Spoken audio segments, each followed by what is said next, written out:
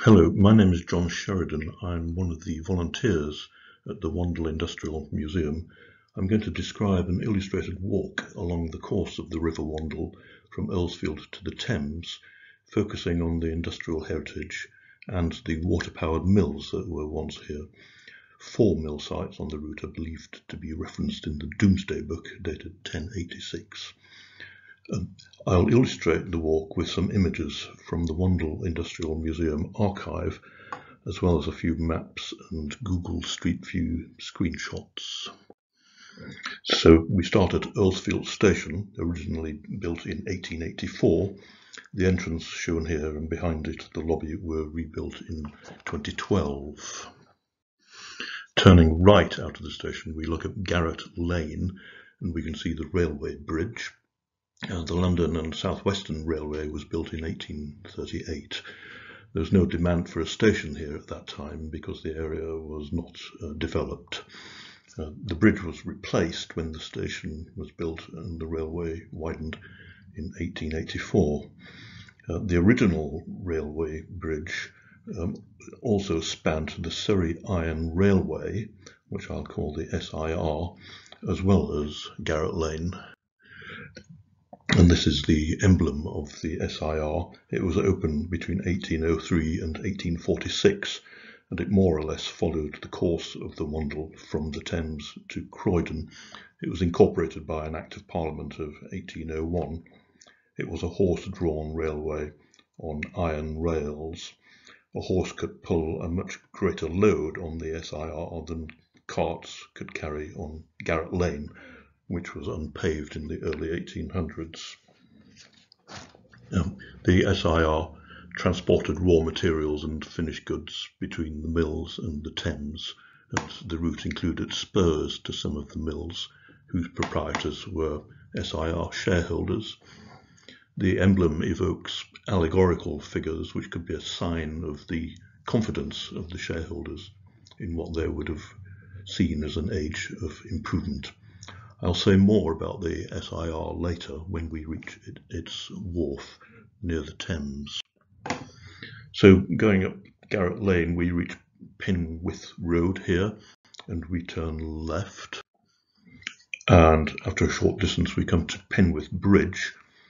This is from the view from the left-hand side, looking upstream, and just out of sight in the distance were the Garrett Mills. The Garrett Mills made gunpowder in the 17th century for the Anglo-Dutch Wars by milling sulphur, saltpeter and charcoal. Later these mills made linseed oil by milling flax seeds imported from France. Linseed oil was used in paints, varnishes and in leatherworking, and a byproduct was oil cakes made of pressed seed husks and oil residue, and sold as food for farm animals. The mill became a bone mill in the late 19th century. Bone dust was mixed with sulfuric acid to make superphosphate of lime, a fertilizer. The mill was badly damaged by fire in 1890 and was reported to have been dismantled by 1919. But the last occupants, Wickens and Pease Limited, remained in business in other premises in the area until well into the 20th century. Here is an older photograph of this same view. This time the railway bridge is visible in the distance. There it is with a train on it. The central barrier here is a mid-20th century construction, which was presumably to equalize the flow of water and reduce turbulence and erosion on the bends. There have been occasional floods and flood warnings in recent years from surface water after heavy rain. Much of the water is in fact recycled water from the Beddington sewage works. This is the route to the bank of the Wandle from Penwith Bridge, which is just here. So we can see the river snaking through the photograph. So we carry on Penwith Road we turn right onto Duntshill Road just before another bridge over the Wandle. We turn left onto Strathfield Road, then right, and then right again to end up on the west bank of the Wandle there. And this is the final right turning that we take down here to reach the riverbank. So this is the Duntshill mill site. We are just about here, and in 1841 the mill buildings were present. There is a meandering loop which we can see of the river through the meadow, and that was the only channel until early in the 19th century, when the straight northbound new cut was made to speed up the flow. The flat meadow land was a textile bleaching ground in those days, and the mill here was known to have been a calico printing works between around 1780 and the 1830s. I'll say a little bit about the calico printing process. It starts with a plain woven cotton textile, unfinished and undyed. It's bleached by washing it in a wood ash solution where the active ingredient is potassium hydroxide, and that is followed by exposure to water and sunlight over a number of weeks in the meadowland, which contains parallel water channels, and workers known as whitsters periodically doused the cloth with water. The calico was then printed with coloured patterns, and the early process used wood blocks and dyes. Wood block printing originated in East Asia in antiquity. The wood was prepared with relief mirror images of the desired pattern. It was inked and brought into a firm, even contact with the cloth. Multiple blocks could be used, inked with different colours.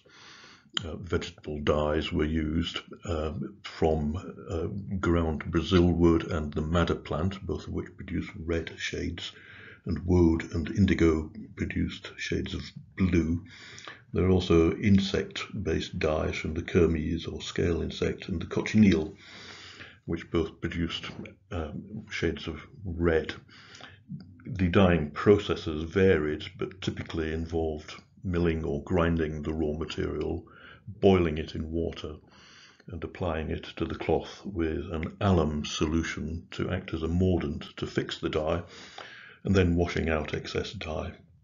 It's fair to say that my description does not do justice to the skills involved in the process. During the 18th century, engraved copper plates were introduced. Then copper cylinders were introduced, but wooden blocks continued in use alongside the newer techniques, and indeed wooden blocks were still in use at Merton Abbey Works until the 1950s. There were a number of innovators in calico printing in the Wandle Valley. One of the first was Peter Movillian, a Huguenot who opened a mill in the 1690s, and then there was Francis Nixon, John Leach, and William Kilburn. Patterns and finish varied according to use. Calico was popular for bed covers, quilts, draperies, and clothing, and also chintz was a glazed calico with a floral pattern. Water power was used in the process in a few ways. For example, to turn calendar rollers for smoothing the cloth, to turn dye mixing paddles, and to turn rinsing spools for washing off excess dye from the cloth in the river. I'll also say a little bit about the history of the calico printing industry. Textile bleaching and dyeing was underway in the Wandle Valley from the 1600s, and also printed calico and chintz were imported from India by the East India Company, particularly after the restoration of King Charles II in 1660. Further to lobbying by the woolen industry, the Calico Act 1700 prohibited importation of dyed or printed calicos, so that was an incentive for the development of a domestic industry. But smuggling of printed calico prompted further legislation in 1721 to ban the sale and wearing of many forms of cotton, and exceptions included fustian, which was made in England of imported raw cotton wool, and linen. The importation of raw cotton was not prohibited, and the Lancashire cotton mills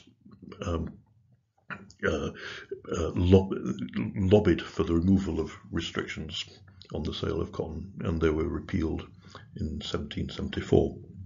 So that was clearly a boost to textile production on the Wandle, which seems to have developed anyway despite the restrictions. It's also interesting to note the impact of British protectionism on the development of the domestic industry and the reduction of the role of Indian calico printers. Another later view, 20 years later, of the same area. This is Stanford's map, and it's interesting that the site is described here as a printing and starch factory. The printing was, of course, textile printing. Starch was probably made by milling grain in a way that removed the protein and fibre, leaving only the carbohydrate component of the flour, that is the starch.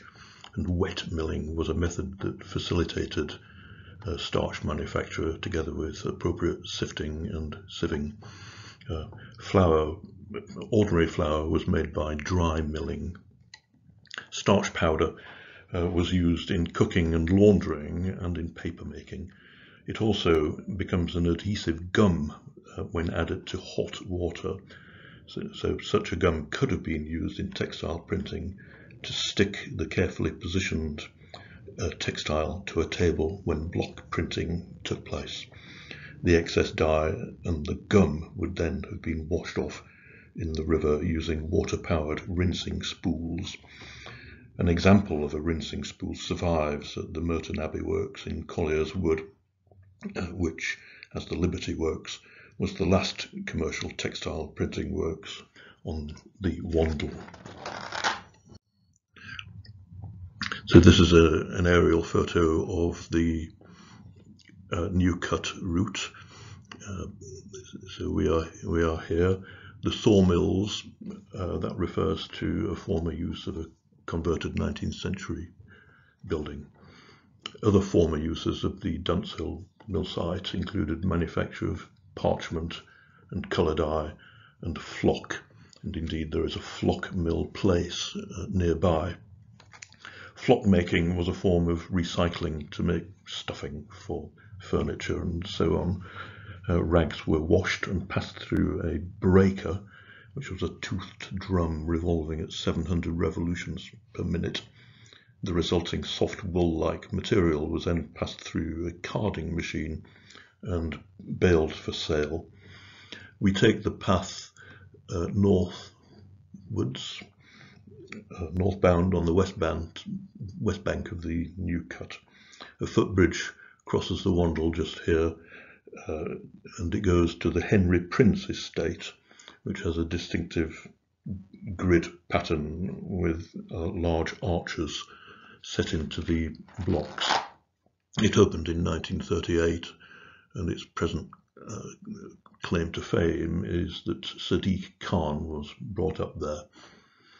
Between the 1830s and 1929, a so-called cat's meat and chemical manure factory occupied much of the site of the Henry Prince estate. It was a slaughterhouse for what were known unsentimentally as worn-out horses. One of the products was horsehide covers for horse-drawn carriages. It's possible that they also sent bone to Garrett mills for milling. Anyway, we don't take the footbridge to the Henry Prince estate. Instead, we turn left and then right into Foster's Way. And there's a plaque here to Edward Foster, who won the Victoria Cross in World War I. He was a Wandsworth dustman, and he was promoted on return from the war to inspector of dust carts, a post he held for the rest of his career. We continue on the west bank, and in the distance on the left is Southfields Academy. We continue until we reach Kimber Road, and we cross Kimber Road. There was a calico works here from around 1740 to 1812, but no trace of it now remains. We continue on the west bank, there on the other side of the road. That parkland just to the north of Kimber Road was occupied by a prefab housing estate in the post-war years. We reach the site of Adkins Mill, named after a medieval miller. And to get our bearings, this is Garrett Lane on the right with rows of houses, and this is the River Wandle on the left, the vertical line. At that time, 1841, the mill here on plot 414 was Thomas Creswick's paper mill, and he advertised himself as playing card maker for royalty.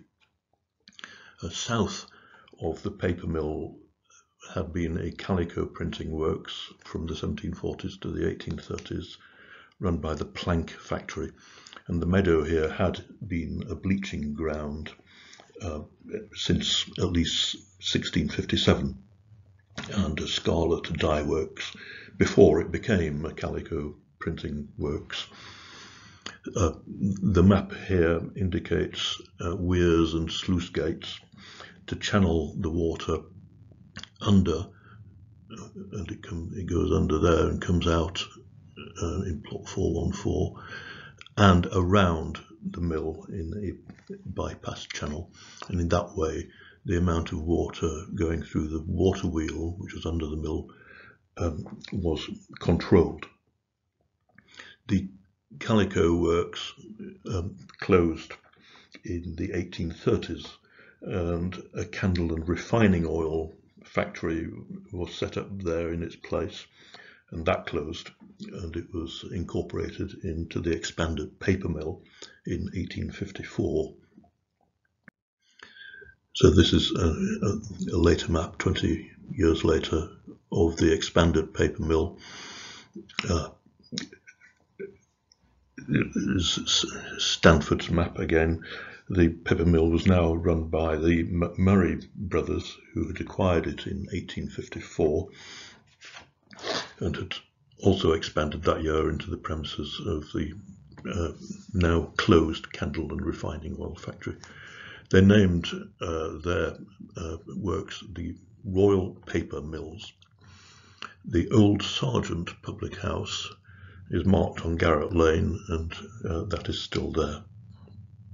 The double dotted line here is a footpath, which is still there and which the walk follows. This is a photograph of the Royal Paper Mills in the late 19th century, and this is the Ordnance Survey map of the Royal Paper Mills at around the same time, when it was at its zenith, really the largest state of its development. At the bottom of the map here is Wandle House, which was occupied by James McMurray, and it was demolished in 1928. The filters and settlers here were to purify the river water before it entered the mill. Nowadays, commercial buildings occupy pretty well exactly the same area as those filters and settlers, and we walk around them to the left, this following the left-hand side of the slide. The original paper-making process used rags cut up by hand and then torn and macerated by water-powered revolving machines with blades, then boiled and bleached, and the resulting watery pulp was lifted onto fine wire meshes and pressed and dried. The McMurrays introduced the use of esparto grass in the 1860s for papermaking, imported from family estates in Spain and North Africa.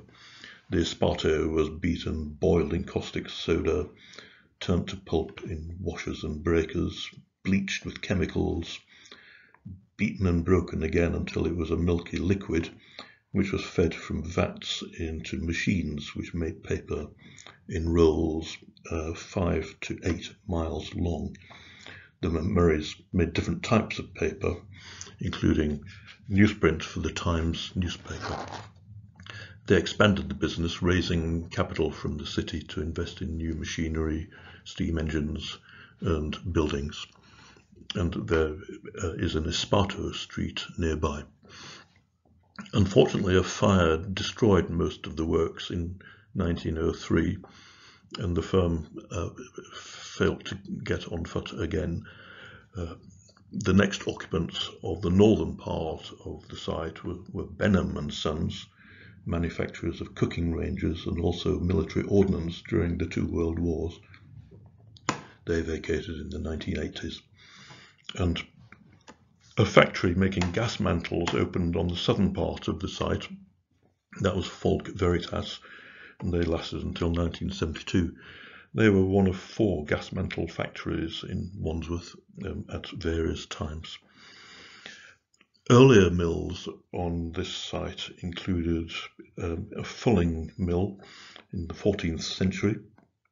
Fulling was a process to clean and thicken woolen cloth, possibly using water-powered pestles to stamp cloth which had been mixed with fuller's earth, which was obtainable in Surrey to absorb greasy material. It was a corn mill from 1589, a copper mill from the 1660s. A water wheel would have driven hammers which beat and shaped copper sheets, and craftsmen would have made pots, pans, brewing vessels and other utensils. From 1777 or thereabouts, it was an iron mill run by James Henkel and members of the Day family, and their products included cannons and shot, possibly for the Battle of Trafalgar, among other uses. Cannon had to be made very accurately and without cracks or distortion, otherwise they might have exploded when fired, and they were cast in solid form, and the barrel of the cannon was bored out with a boring mill, a large rotating iron bar with a cutting head, supported on bearings, powered by a water wheel, moving axially into the cannon along a rack as it cut out the barrel. And an 18th century visitor was very impressed by the furnaces in the mill, the melting of the iron and the power of the tilt hammers, and observed that the men mingled themselves with the fire like salamanders, and the proprietor told him that some of them found it necessary to rehydrate with 8 or 10 pints of porter per day. This would have been good business for the old Sergeant pub next door, on which the proprietor of the mill held a lease at the time. There's an iron mill road and an iron mill place nearby. We join the footpath going to the right, this one here, at a polished granite water fountain, and this path crosses a footbridge over the bypass channel just here, and goes round the left-hand side of the northern part of the mill site and joins Garrett Lane. The path emerges on Garrett Lane from these trees. I just mentioned that the level of the water falls quite rapidly in the bypass channel around the mill site, and this would have mirrored the fall under the mill as the water passed through the water wheel. The channel upstream of the mill would have been engineered to produce this effect and to increase the water power generated by the water wheel. The mill site is now occupied, the northern part of it at least, by the big yellow storage facility here. This is the Old Sergeant, which could be reached by heading southwards down Garrett Lane. However, we head north, not south, and a short walk on Garrett Lane alongside the Wandle takes us to Mapleton Road. The view here is downstream.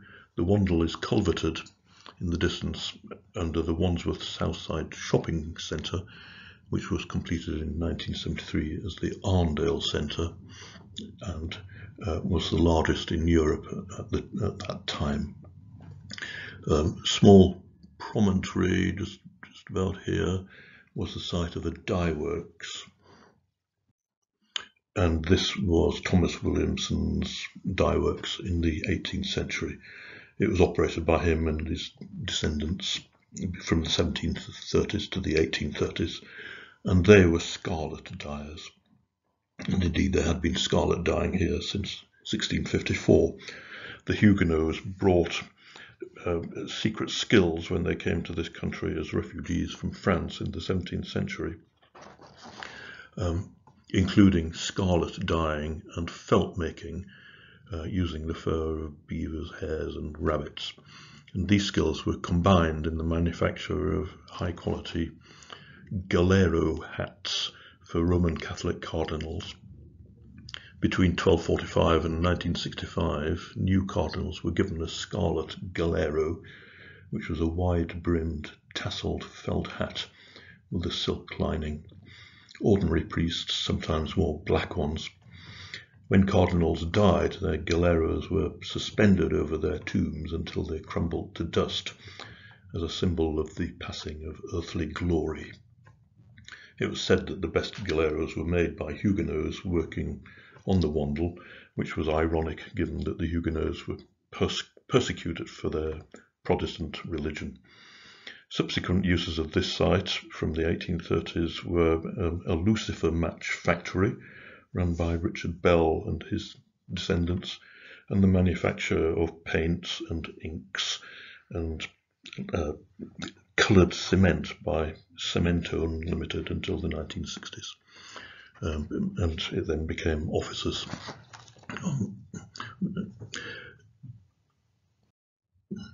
So we continue on Mapleton Road to reach one of the formal entrances to King George's Park. The park was rapidly renamed from Southfields Park when George V opened it at short notice in 1923.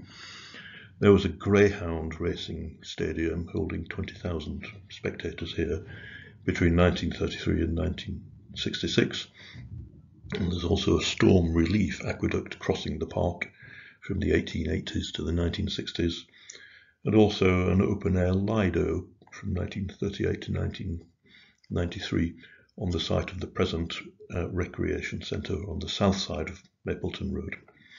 We head north along Neville Gill Close, which is this route here, which runs alongside the shopping centre and some tower blocks. Neville Gill Close was the site of another 19th century new cut for the Wandle. The park is to the left. The new cut enabled some small meandering streams in the meadow here to be filled in. The park was once a textile bleaching ground. The best known calico printer here was Henry Gardiner who was active between 1774 and 1815. At its peak, his business occupied a large part of the present park for bleaching grounds, and he employed 250 staff. He was known for his commemorative printed handkerchiefs and home furnishings for the American market, and some of his designs celebrated American independence. If you Google Henry Gardiner calico printer, you can see some of his designs online, including an example on the website of the Metropolitan Museum of Art in New York. There is a memorial to Gardiner in All Saints Church in Wandsworth High Street. This is Down Lodge, which was built by Henry Gardiner. It overlooked his bleaching ground, and we might think it enabled him to keep tabs on his employees. This is the Upper Mills. The earliest specific record of a corn mill here was in 1521. The shopping centre now covers the site of the Upper Mills. Building A here was rebuilt with brick in 1818 by Daniel Watney of the brewing family. It was unfortunately destroyed by fire in 1928. And this is a late 19th century clearly posed photograph of Building A and the mill yard. This is the other Upper Mill building, Building B. The weatherboard construction was more typical of mill buildings on the Wandle.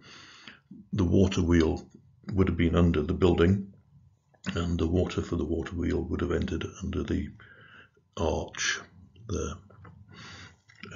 Typically in mills, the main gearing was on the ground floor, and power from the water wheel was transmitted through a revolving vertical shaft up through the building.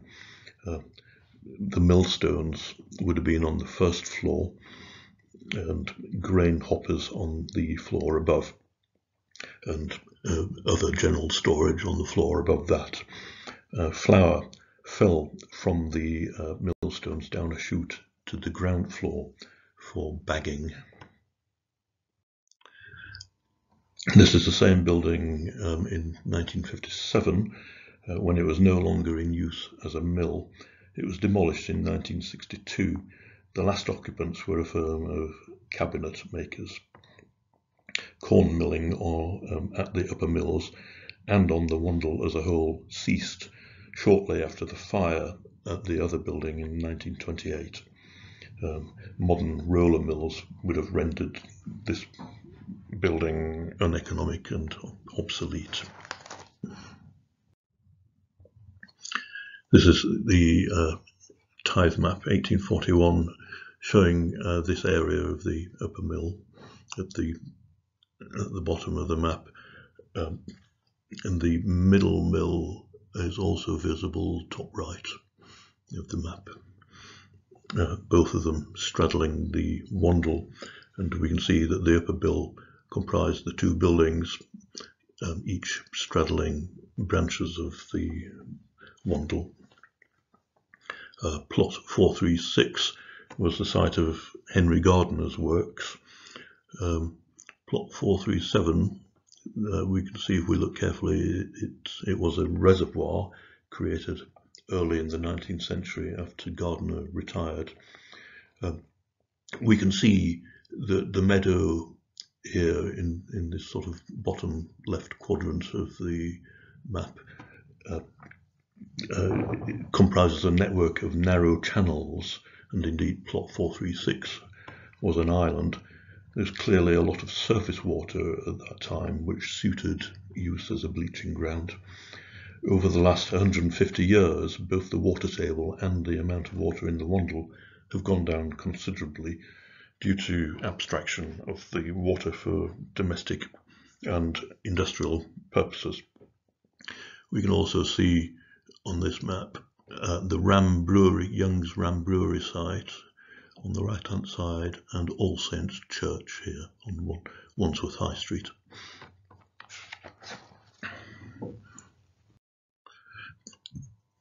So this is the same sort of area about 50 years on, and again we see the upper mills and the middle mill with the Wandle linking them, and we see weirs and sluice gates to channel the water as well.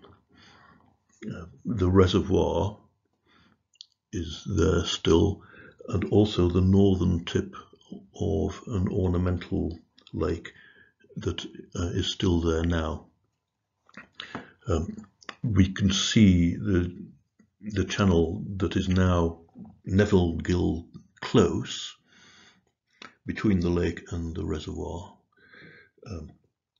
and it turns and passes under Buckhold Road and joins the main channel of the Wandle. The Neville Gill Close channel was filled in the late 1960s as part of the redevelopment that saw the demolition of the Greyhound Racing Stadium and the construction of the shopping centre. Buckhold Road has changed course. It now stays on the left of the Wandle and joins Wandsworth High Street just west of the High Street Bridge over the Wandle. So it sort of goes down here like this. On the walk, we turn right at the end of Neville Gill Close into Buckhold Road and make our way to the High Street. We cross the High Street at the crossing close to the bridge over the Wandle. So that is here.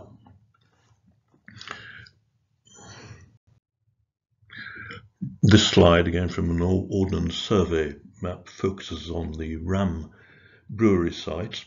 Breweries are known to have been here since the mid-16th century, originally as a cottage industry attached to the Ram Inn, which is the PH sign there. Young and Bainbridge, later Young and Co., acquired the brewery and 80 pubs from the widow of George Tritton in 1831. The brewery site expanded northwards during the 19th century, taking over land and buildings, including, in 1838, a former dye works on Ram Street, which would have been around here. Barchard Street nearby is named after one of the families that ran the dye works, and they were a notable local family, being shareholders in the Surrey Iron Railway, as well as the Wandsworth Gas Company.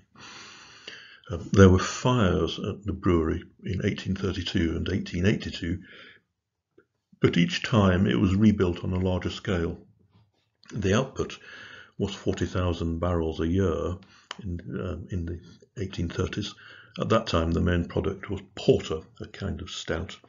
Pale ales were introduced in the 1860s, and modern bitters developed from that. Water for brewing came from an artesian well until the 1930s. Wandle water was only used for cooling purposes. It was circulated through coils in the fermentation vessels to cool the temperature of the fermentation. The Young's Ram trademark was registered in 1893. Young's vacated the site in 2006 when their brewing operation merged with the Wells Company brewery. The site has been redeveloped as the Ram Quarter. The external walls of many of the old buildings have been retained. The 140-foot tall chimney, built in 1908, has also been retained. It was reinforced with iron rings when cracks developed in the brickwork shortly after construction. Sambrook's brewers now occupy part of the site, and commercial brewing has resumed. They're opening a heritage centre where the displays will include 2 beam engines made by Wentworth and Sons, which were installed in the brewery in 1835 and 1867. A couple of other points about this slide. Compared with the 1890s map, a tramway has appeared on Ram Street. This was in fact an electric tram. There would already have been a tram present, but horse-drawn. The tramway continued all the way down Garrett Lane. Second point is that the middle mill is not now shaded, so that's this empty box here, and that would have been the cartographer's way of telling us that the mill was by then out of use, having closed in 1898. We can see that its weir and sluices were still there. This is the Ram Brewery yard, a post photo from the 19th century.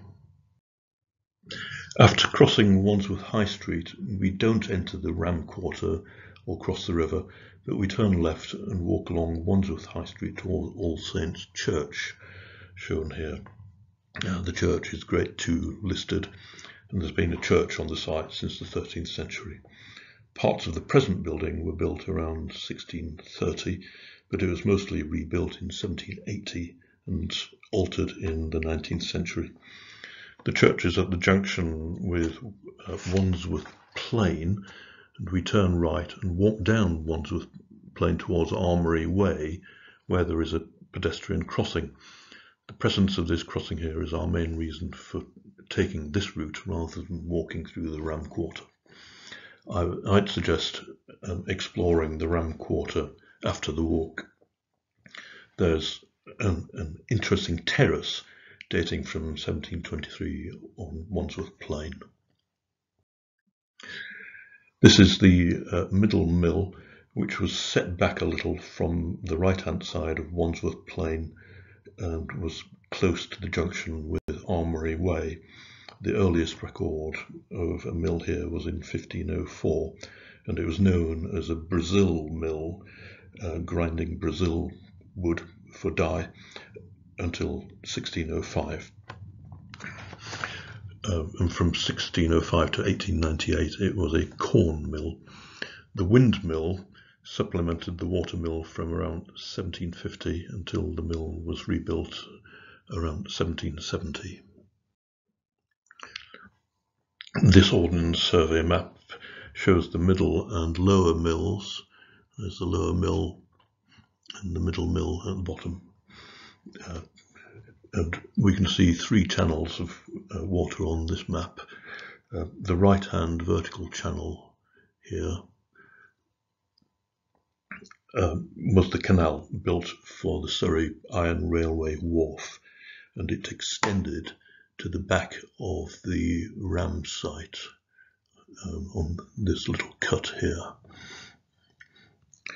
The left channel is Bell Lane Creek here, and the centre channel is the Wandle, which links the lower and the middle mills. And there's the lower mills, mill pond. The two PH signs just north of the middle mill, there were the Crane and Bell, the Bell public houses. The Bell has been demolished and its site is now covered by Armoury Way.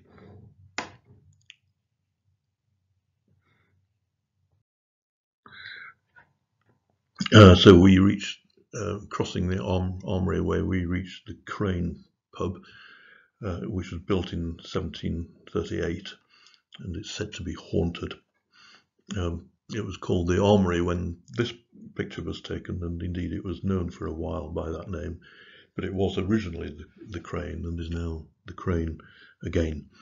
A plaque on the wall, can't quite see it from here, but it's somewhere around here, describes some of its history. It's a possibility for post-walk refreshments. The walk follows the causeway, which is the left turn just on the far side of the pub, and just before the Armoury Way bridge over the Wandle. The causeway runs alongside the Wandle and was formerly home to various industries and workshops, including a bolting cloth factory making special fabrics for sifting and sieving flour. The walk also passes under the railway viaduct. This is the Windsor line, which opened in 1846. It branched off from the London and South Western Railway at Clapham Junction. The viaduct is 1,100 feet long and has 22 arches. This is the lower mill near the mouth of the Wandle, as is that one from a different angle, both charcoal sketches. A plaque now marks the site of the mill, and there's a bridge there, from which the mouth of the Wandle and the Thames are visible. There's also a natural feature known as the Spit, which is worth exploring. The lower mill was a partly tidal mill, first recorded in 1371 and probably in use before then. It was in continuous use until demolition in 1898.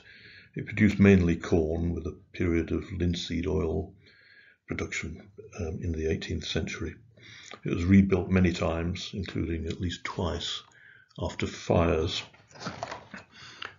In the 19th century, it had 12 pairs of millstones, 4 foot in diameter, driven by 3 water wheels equal to 60 horsepower. So this is an Ordnance Survey map showing the lower mill here in the bottom centre and the mouth of the Wandle. There were also waterworks here and gasworks. This was the gasworks, which were on the site from 1834 to 1971, the year in which natural gas replaced coal gas. The coal from which the gas was made came from Newcastle on coastal collier ships, and 3 successive colliers were named the SS Wandle between 1909 and 1959, and the first of these survived an encounter with a U-boat in World War I. Young's was one of the first buildings in Wandsworth to be supplied with gas lighting from the gasworks in 1835. Electricity was installed in Young's Brewery in 1896.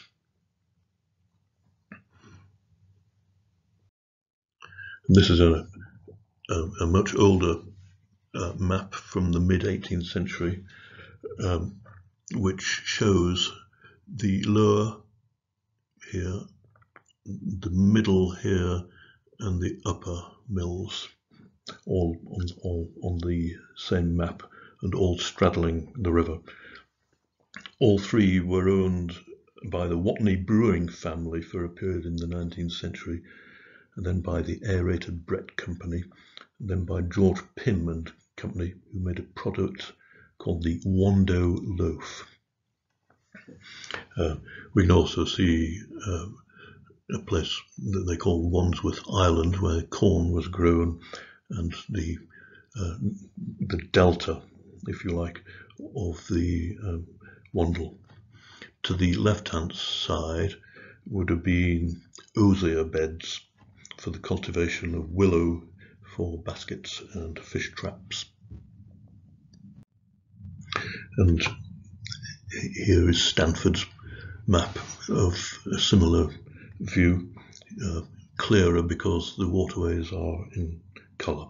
And you can see a good view of the Surrey Industrial Railway Canal with its lock gate, and the cut going to the back of the Young's Brewery.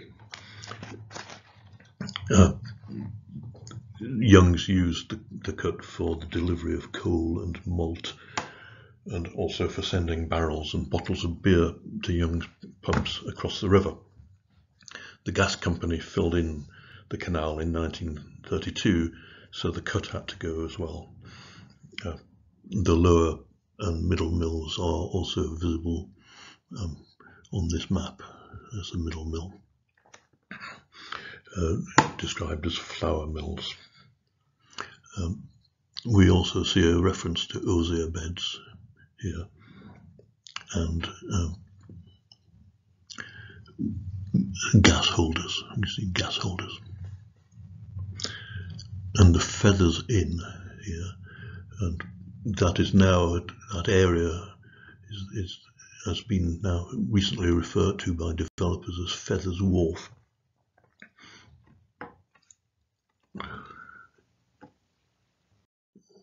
So here's a photograph of the mouth of the Wandle with the north bank of the Thames in the distance. I think this was possibly taken in the 1980s. Plaques regarding the Surrey Iron Railway and stone sleepers are set in walls.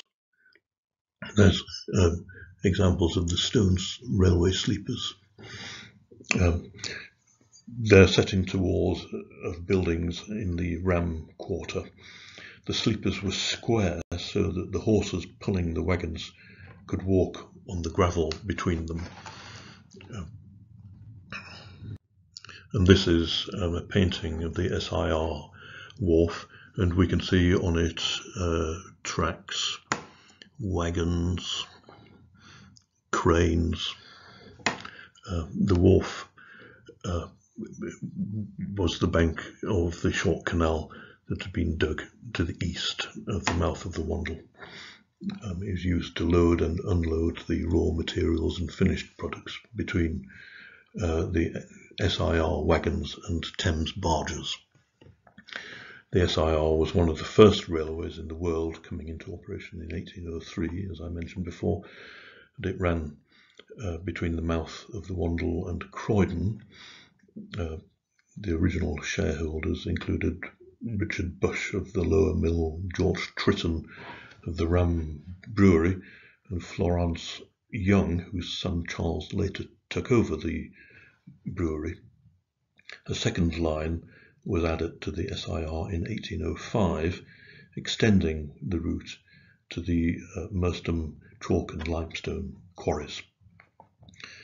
There had originally been a more ambitious plan to build a railway between Portsmouth and the Thames to transport naval ordnance for the war with France, but that line was not built and was no longer seen as necessary after the Battle of Trafalgar in 1805. The SIR more or less followed the course of the Wandle, Garrett Lane, Collier's Wood, Mitcham, Croydon. It was built by Benjamin Outram, from whose name the word tram is derived, and the present tram route between Mitcham and Croydon follows part of the route of the SIR. The SIR was superseded by the development of steam power, and also probably by improvement in the condition of Garrett Lane. Garrett Lane became a toll road with turnpikes around 1800, and that enabled the cost of road maintenance to be shared by the parish and travellers who were passing through. So at first, maintenance would have comprised smoothing out ruts and replenishing the surface with materials such as straw, stones and rubble, and repairing drainage ditches and watering the road in the summer to reduce dust. Later, from the 1820s, John Loudon Macadam's method of macadamisation was gradually introduced to the national road system. Roads were surfaced with a layer of small angular stones which became compacted with use and would have allowed heavy carts to travel much more easily than the earlier earth and rubble roads. The SIR went into decline and closed in 1846. In truth, it had never been a success. The volume of traffic and therefore revenues were too low. The rails were made of cast iron rather than wrought iron. They broke too frequently, and repairs used up the profits. Later in the 19th century, James McMurray of the Royal Paper Mills owned the wharf and used it to land esparto, grass and coal from the Thames for his mill. Later the canal was owned by the gasworks, which used it to take delivery of coal before it acquired a Thames frontage in 1906. And after that, after 1906, the colliers delivered coal directly to pontoons in the Thames using steam cranes and into the gasworks. As mentioned before, the canal was filled in 1932 and Armoury Way was built shortly afterwards. So a few final points.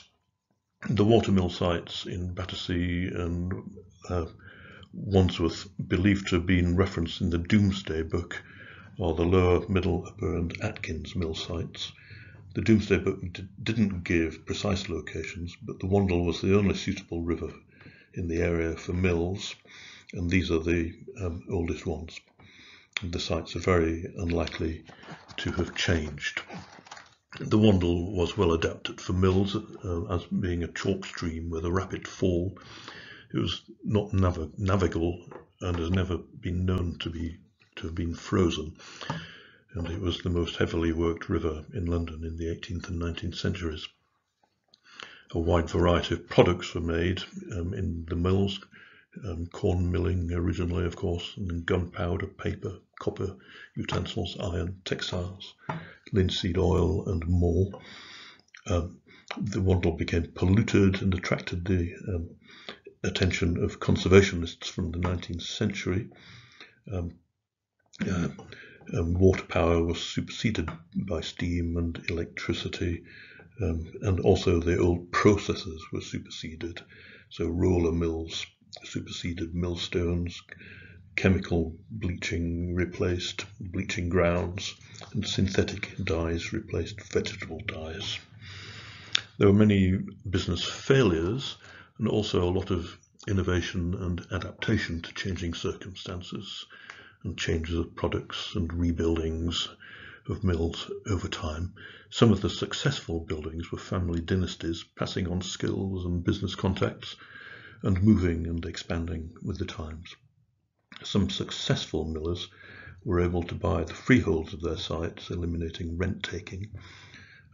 If you do this walk, I suggest retracing your steps from the mouth of the Wandle to look around the redeveloped Ram site. Finally, I hope this has been of some interest and might stimulate some further research, and thank you for watching and listening.